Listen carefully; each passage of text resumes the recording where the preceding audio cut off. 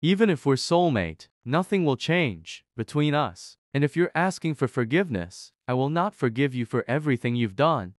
Damn, that's harsh. But if that's your choice, I'll accept it. I wasn't even gonna apologize for what I did anyways. Why are you both looking at me like that? Do y'all want me to leave or what? And plus, it's y'all's problem that your relationship won't work out. And I didn't make this color thingy, so don't ask me anything. Why'd you pull me all of the sudden?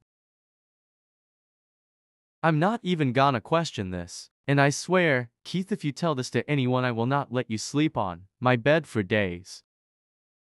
But why? Also help me find my soulmate. And I hope it isn't someone who isn't gonna treat me right, man. I'm tired. Anyways, have fun with your little soulmate. Fine, fine. Jeez.